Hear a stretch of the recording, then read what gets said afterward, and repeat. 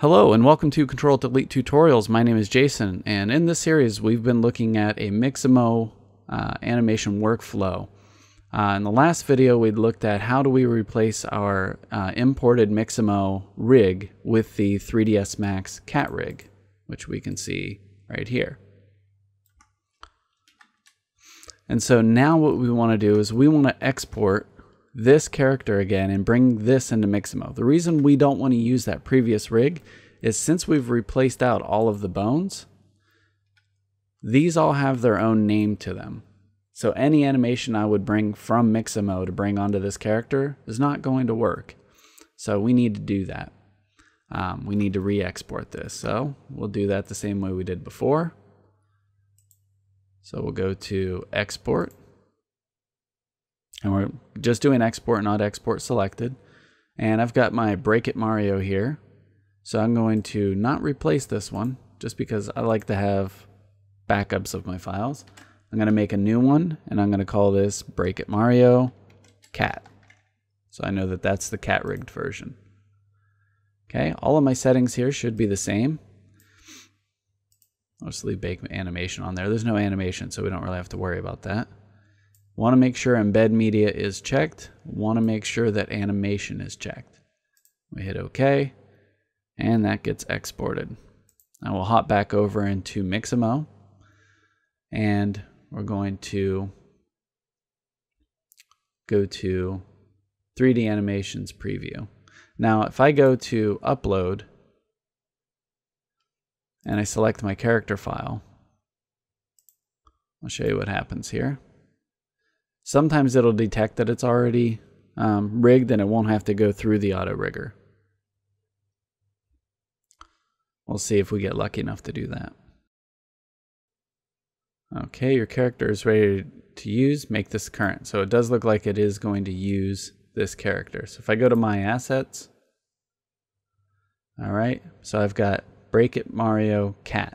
I'm going to go ahead and delete my old one there just so it does not use that in any of the animations, because nothing's going to make you more angry than setting up all the animations you want for your character and then finding out that you set it up for the wrong one or something like that and you've exported all the wrong animations. And I'm going to export a couple different animations here just so we can see how this works. And there are a lot of animations to choose from. So we'll wait for it to load in the character. Currently there are no animations. I'm just going to go over here and say find animations. And so we can just use some of the ones from here. Some are going to work better for this character than others. So I'm going to do what I would typically look for in most games. I'm going to look for an idle animation. So we'll do something like an idle, a walk, a run, and maybe like an attack, something like that. Okay, so this idle looks pretty good. Let's see how it looks on him. Okay, and not too bad. We don't have too much clipping going on. Sometimes if you have a character with really large hands like this, we can have some issues with the hands kind of clipping through.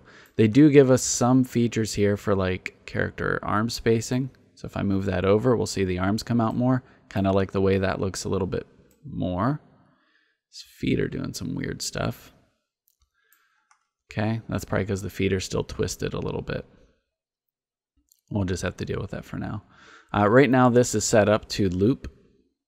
If we wanted to mirror it the other way, we could do that. So once you have your animation that you want, we're going to just say add to pack, and it's going to add in the idle there. So now we'll do a search for walking, and I got a bunch of walking to choose from. I'm going to find one that just kind of fits him because he's kind of like a big tough guy. Kind of like the way this one looks. Okay, so there's two different things that we can do with these animations. We can either have them have locomotion like this, which can be used in Unity and things like that. I'm going to do that for this demo just so we can see how do we fix any foot placement issues. If I set it to walk in place, he'll walk in place and doesn't move forward. So we're going to just go ahead and leave it with locomotion. We'll look and see if the arms need to be moved out. You can see they are definitely clipping through the body. So we'll just change our character arm spacing here. Much better. Okay, add to pack. And then we'll do running.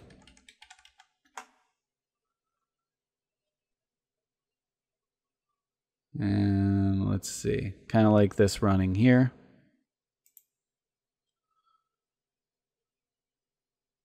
Okay, character arm spacing, we'll just space those out again.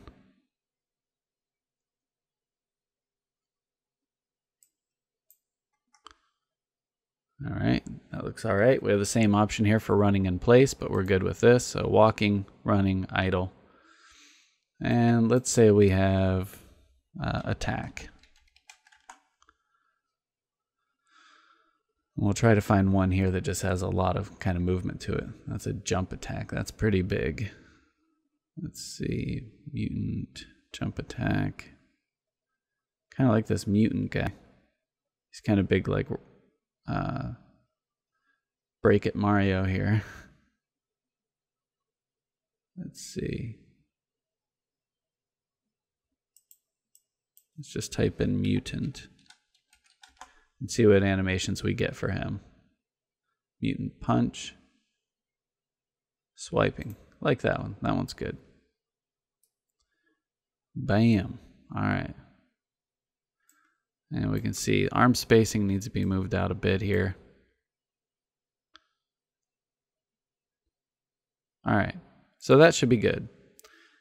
And I'm going to just name what these animations are. So I'll just type in Break It Mario Anims. Okay, that should save it.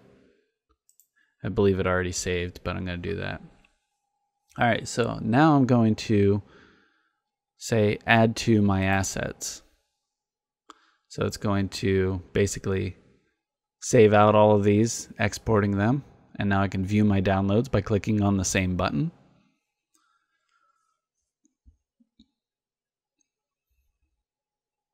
It's going to show us the same thing over here. And let's move that arm spacing back out. They may already be set up and saved. Running.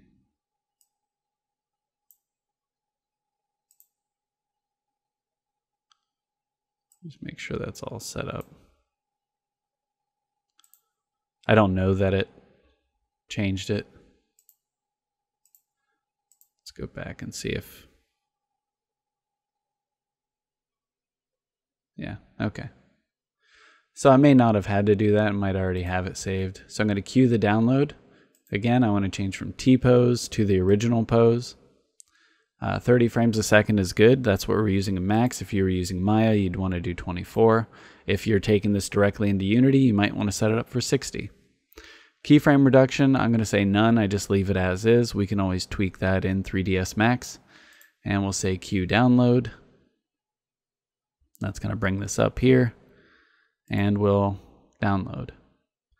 So we'll just save our file.